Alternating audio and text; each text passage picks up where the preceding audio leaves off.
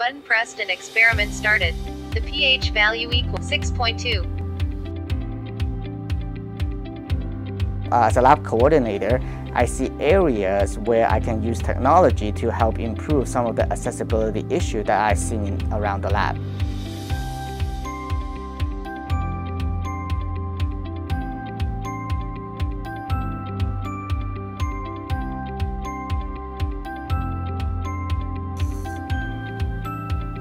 The pH value equals 6.2.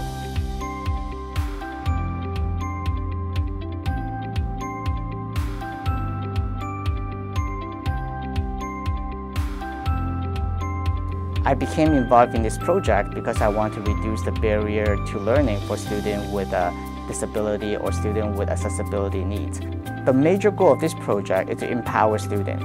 I want to empower students so that they feel they're included in the lab. I want them to be involved, and I want to promote a culture of inclusiveness. I don't want to be the case where they worry about how to conduct the experiment than just doing the experiment.